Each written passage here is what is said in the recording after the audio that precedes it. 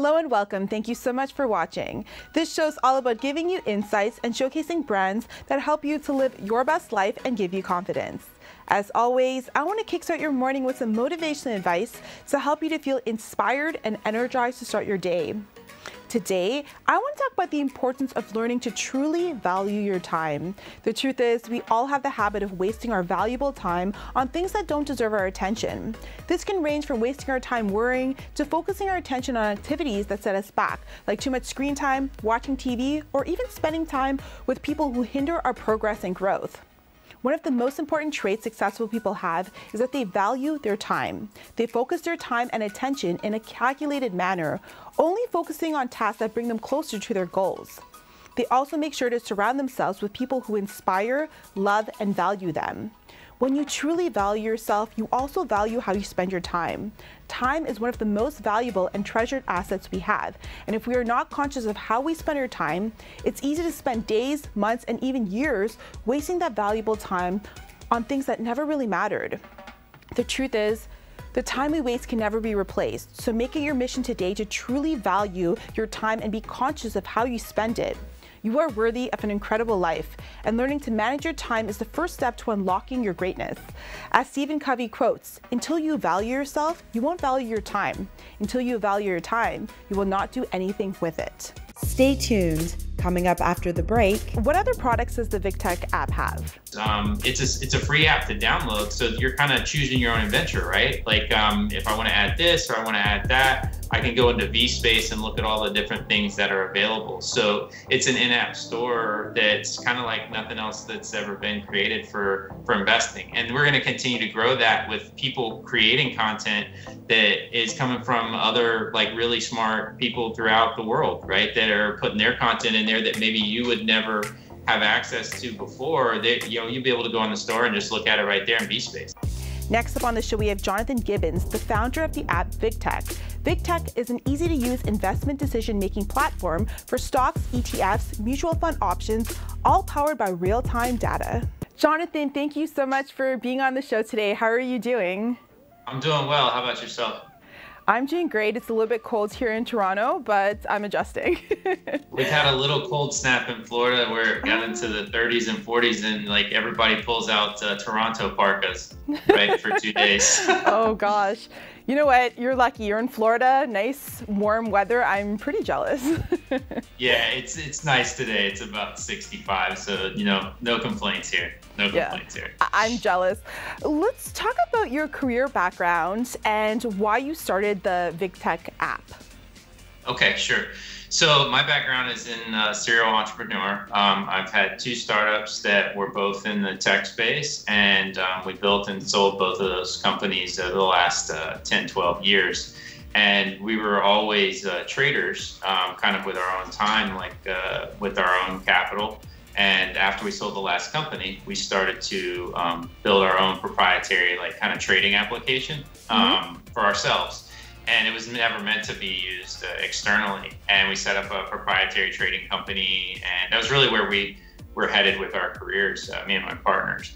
And it ended up like kind of a happenstance thing where Robinhood and a lot of the other kind of applications that were coming out on the phones made it easy and more accessible for everybody from the next 2 generations, the millennials and the Zs, to have access to the global markets. And investing in general is changing dramatically. And so we had this proprietary app we made, and then we saw the trends that were coming about, and we were like, hey, there's a lot of opportunity in the space to deliver product to people that would help them a lot, that helps us, and a lot bigger opportunity in that than just keeping it for ourselves. So the product starts to turn into something more, and here we are today. So it's like kind of like how life works, especially when you're an entrepreneur, lifestyle.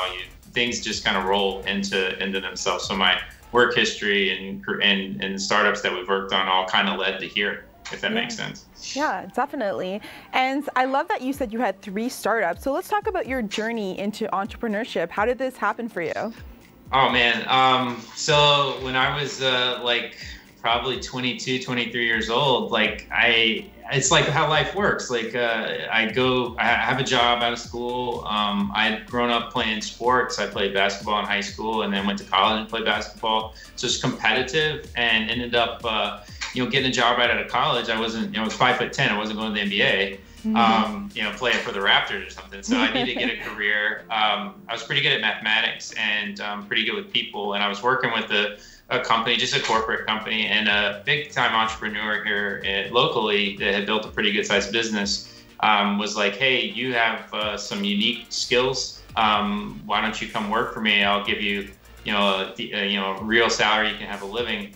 And, you start your career with me. And I was like, okay, that sounds amazing. And little did I know that once you kind of step into that world, you're never going to step into anything else, right? And so I worked with him for several years and learned all about how really it was a big company. It went from $250 million to or 60 million to $270 million company in 2 or 3 years, and then it went on to be $1 billion company. And I had met folks in that process that were working on stuff on their own, and went out and joint ventured with a couple of them.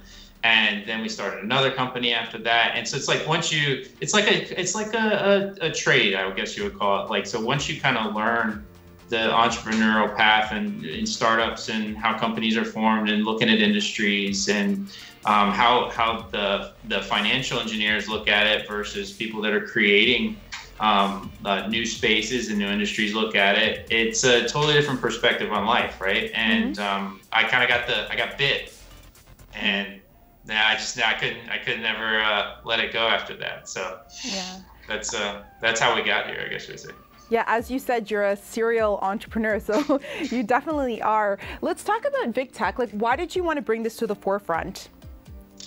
So when we were looking at it, I guess I would say clicking to trade is easy, right? And clicking to trade doesn't make you money, though. In the most searched item, we did a lot of natural language processing research, and that's they use artificial intelligence to look at word choices that are being repeatedly used, questions, phrases that are being repeatedly asked. It's like Google on steroids, I guess you would say. And one of the most consistent things we saw back in 2017 and 2018 was apps or tools to help me learn investing or to better invest. And, there were some patterns that we saw in the natural language progression, and then also what we saw from just the natural research of the two generations, the two largest generations ever, the Zs and the millennials, were augmented generations. So they want to have tools and apps to help them invest. Same way we do with Spotify, we discover a new song. Like, we trust the applications, and we're the first to really embrace that as our two generations. And we thought that was a huge trend that was going to really kind of change the way we all do these things. And that's why we ended up kind of pulling the app to the forefront instead of just keeping it behind the scenes, and built a mobile app, and are continuing to build towards the curve, towards where everybody's at, because the tools and resources are available digitally via algorithms and everything else to enhance the user's experience, to bring them things that they would never have thought of. And that's the way of the future versus kind of trusting somebody in the past, to give you information. That's not what we do anymore or expect. Especially right now with COVID, it's really important that you invest your money the right way. So let's talk about how the Vigtec app can help you and guide you through that process. Okay, so one of the first things that anybody can do, we really are working right now to make the app realize your persona, whether you're just exploring stuff, or whether you're an active investor, or whether you're a regular trader on a day-to-day basis.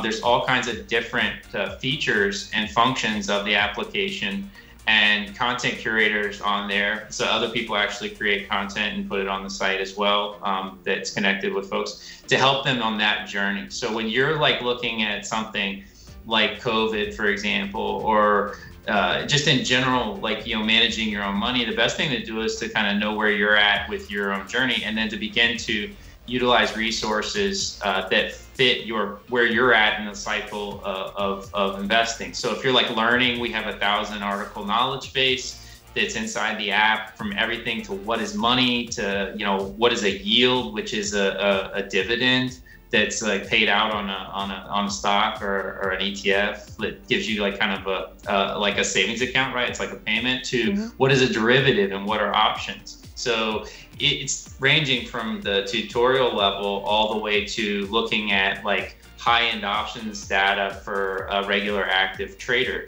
So really the app is applicable up and down the experience kind of level food chain, to say, and it really is meant to help inform better decisions on your part. So the more information that you have with real-time data, the more accessibility you have to things that make your decisions better, and even things like practicing, right? Like you can go in there and create practice accounts, and before you actually live trade, right? Why should you go to an app and trade real money until you've actually practiced? Or maybe you have a concept that you want to try.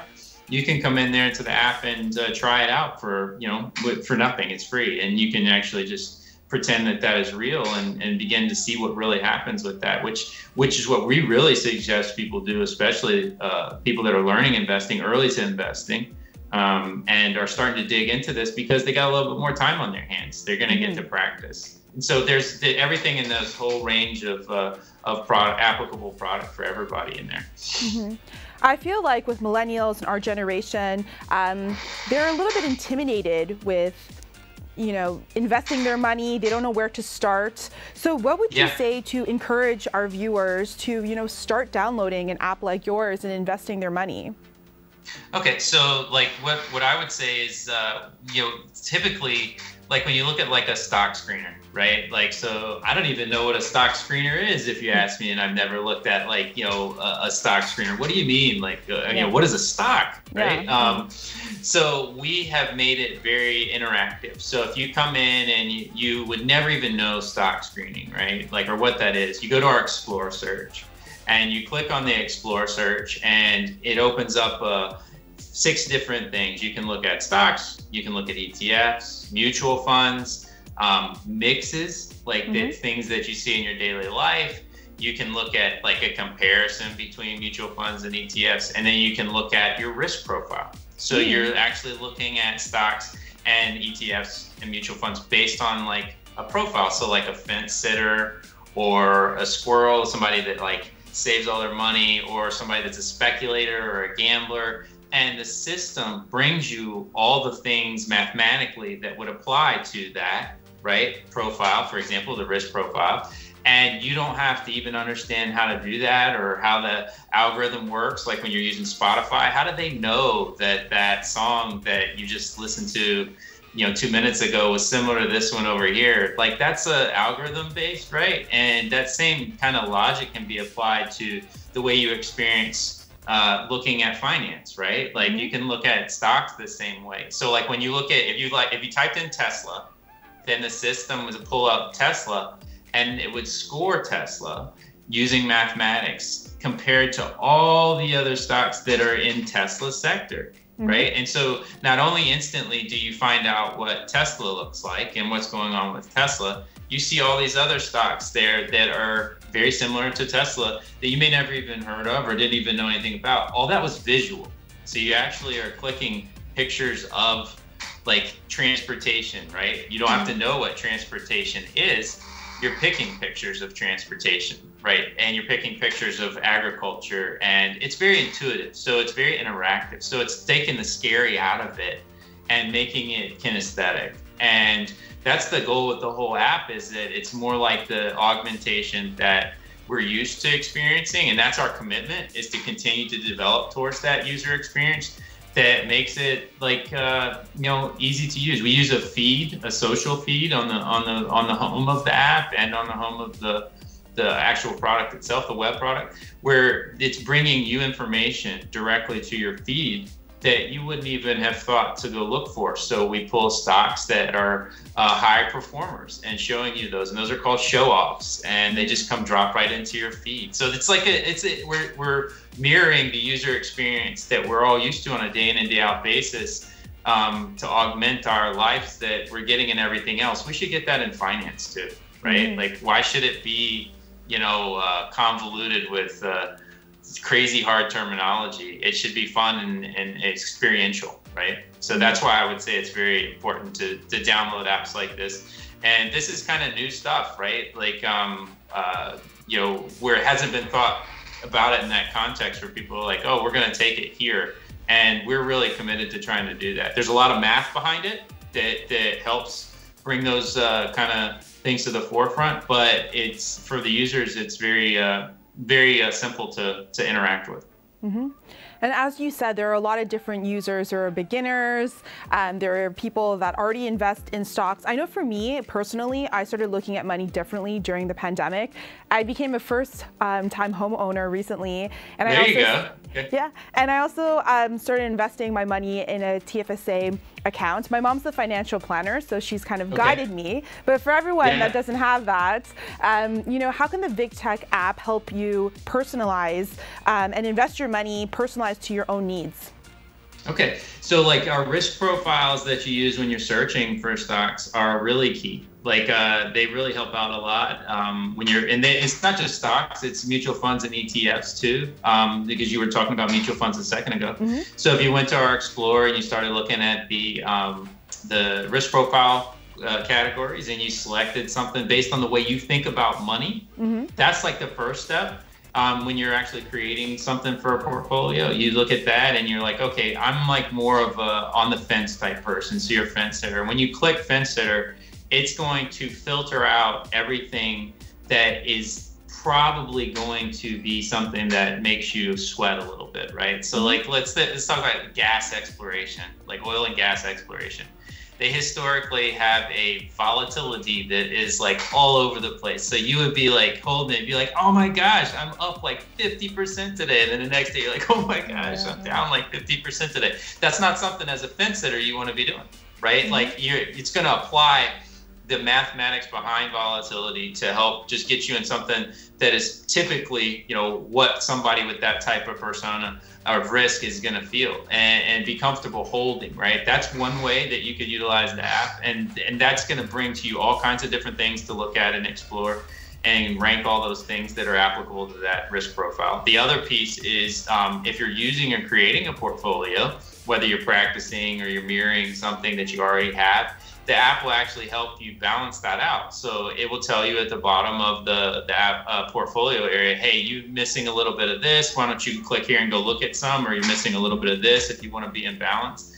And then the last piece I would say to that is, like, if you're putting stuff together, you can turn on like some of the algorithms. Like we have a Watch My Six algorithm, and we have all these other kind of cool things that are in, I call them like our terminology, where we just speak clearly about what's really going on. And that will alert you and send you push notifications if at any time something bad's happening and you need to be let know. Stuff that maybe you would count on somebody to call you for, that stuff's like hitting your watch or your phone.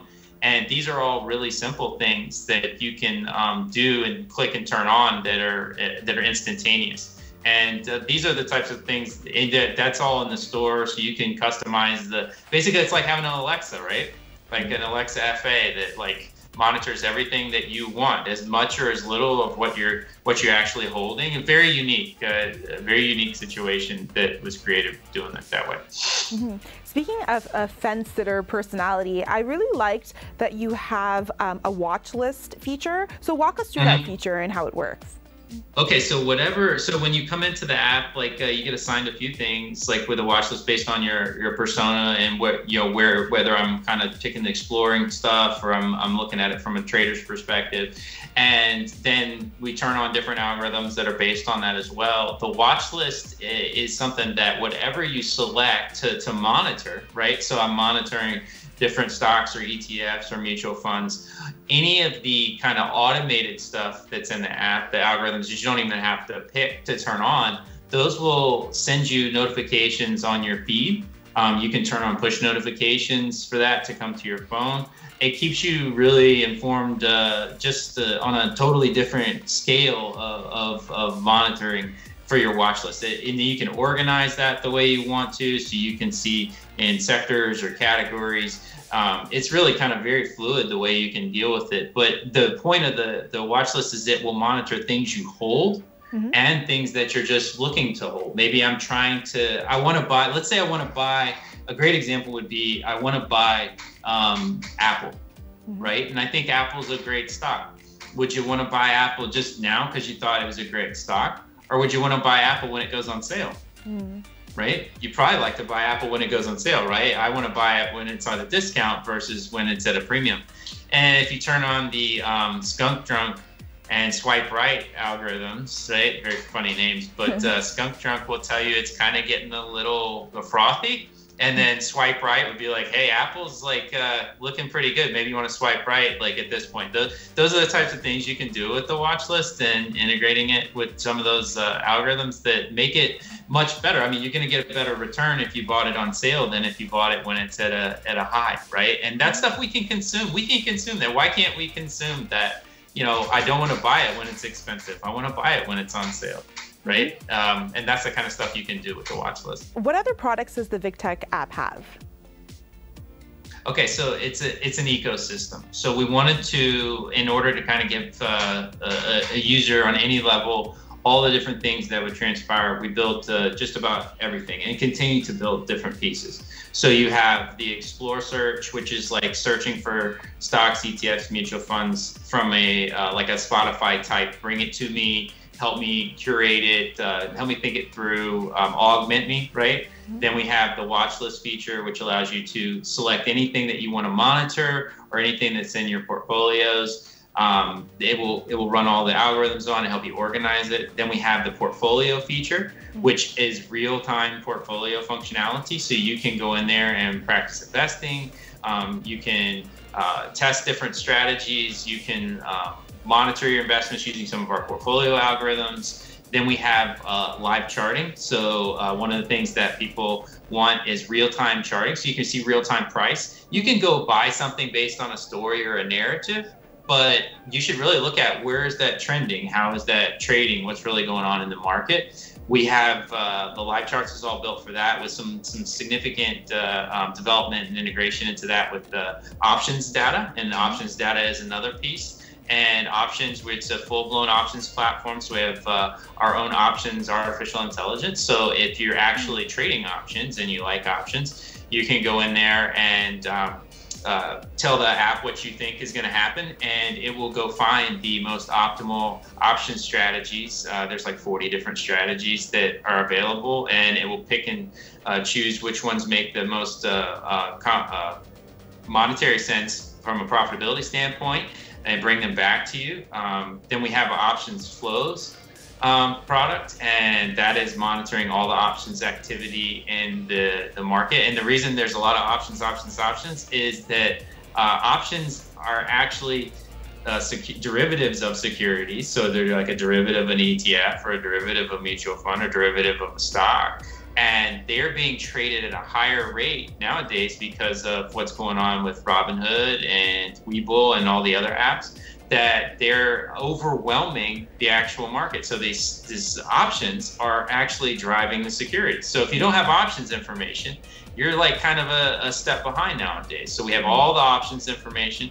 And then we also have a ton of market indicators that you can look at and choose from to determine like what's transpiring in the market at any given time. So, you know, it's a full ecosystem that is built with everything that's happening in the market. And we're always adding stuff. Mm-hmm. And also you have a vSpace, and vSpace is the kind of the home of the marketplace for what you want to look at. So if you want to add something, or you're looking at different channels, or you're looking at different apps or features, it's a free app to download. So you're kind of choosing your own adventure, right? Like if I want to add this or I want to add that, I can go into vSpace and look at all the different things that are available. So it's an in-app store that's kind of like nothing else that's ever been created for investing. And we're going to continue to grow that with people creating content that is coming from other like really smart people throughout the world, right? That are putting their content in there that maybe you would never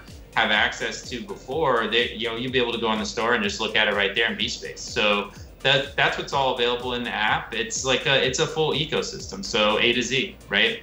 For investing. Mm-hmm.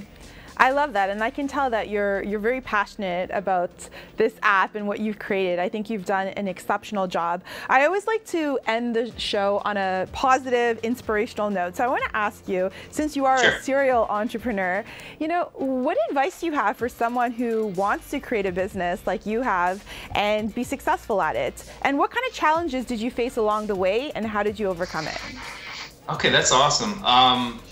I would say that you need to think through the flows like of life. That'd be the first thing I would say. There's so many great ideas that people have, and most businesses fail if they're not in the trend or they're fighting upstream. So like maybe you had a great idea for a product that was at the end of a cycle where everything was becoming commoditized. So it doesn't mean your idea was wrong or that you were that you should fail, but if you weren't in something where everybody was headed, the flows, right, where we're all headed, then it's probably going to be a hard road right ahead.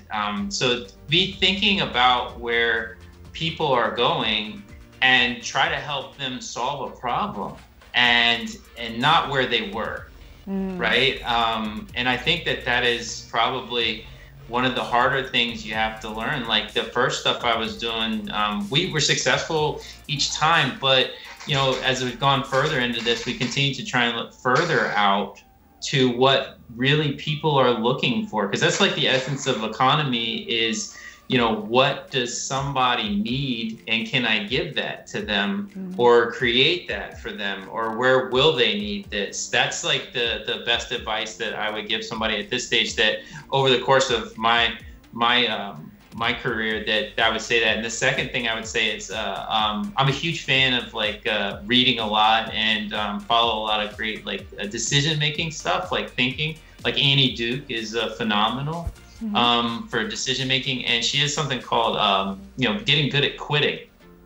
And that sounds insane, right? Like most people say that you should always be really you know, fight till the end and see everything through.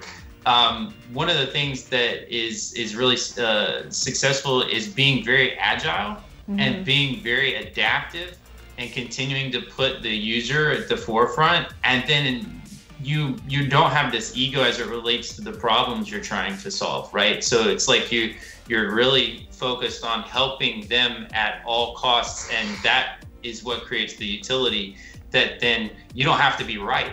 If I'm wrong, it's like, okay, I'm wrong, next, right? That's not what you, the user, want. That's not what they want. That's not what the consumer wants. That's the advice that I would give. It's like little stuff like that, like read a lot of like applicable stuff, and then try to get inside of things where they're trending towards. And COVID is a great example, right? Like how many things are changing because of COVID. And if you're like, hey, I'm gonna do something because I thought it was a good idea before, you should really think about whether that's gonna be a good idea going forward. And we're seeing that happen a lot on a lot of spaces. And you know, I'm sure people never would have thought we've been doing this 10 years ago, right? Yeah. And here we are now, and this is continuing to adapt and evolve. And so you know, learning how to not you know, justifying your own ego, going to where everybody is trying to head towards, solving problems for them out there, is probably the most important thing that I've learned. And then, you know, you're not always like, you're not wrong, you're not right, you know, just let it be whatever people need it to be, and then bring your ideas to that. And that's like kind of like the only other like kind of quick piece of advice I get. I could talk about that for hours, because well, we've had like successes and failures along the way, right? And you're gonna fail at different things. Just keep that focus on finding the solutions for people. I got a really quick anecdotal story. Like if everything reset, right? And this is the best story I've ever read, and it's very short. If everything reset, we all like were living at a lake, and we took we all had to fish for a living, right? Like to eat. Right? We're fishing, like we're like trying to stab fish, like, because we've reset completely. And I'm tired of doing that.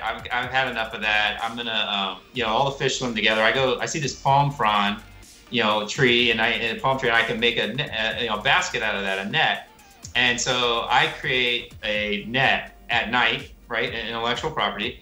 I go the next day and I'm catching fish with that net. Now I've got tons of fish, right? And all the other people around the lake come over and they go, hey, you got extra fish. And I go, well, why don't you trade me a fish I really want? You're good at a bearskin rug. You can go kill a bear, but you can't catch a fish, right? Mm-hmm. And all of a sudden, right, the ingenuity in solving the problem lifts the entire ecosystem up. And the quality of life changes. And that story just it just continues on. I just become a great net maker all of a sudden, and that's all I do. Mm-hmm. And it was solving that problem that created prosperity for myself and for other people. And that's what entrepreneurs should really think about, is trying to solve a problem that creates utility for themselves and for the entire system. And if they do that, then prosperity follows, and it helps everyone, right? And so that's something I think is really pertinent nowadays, and is kind of like a topic that's a little crazy to talk about sometimes. Mm-hmm. I think that's great advice.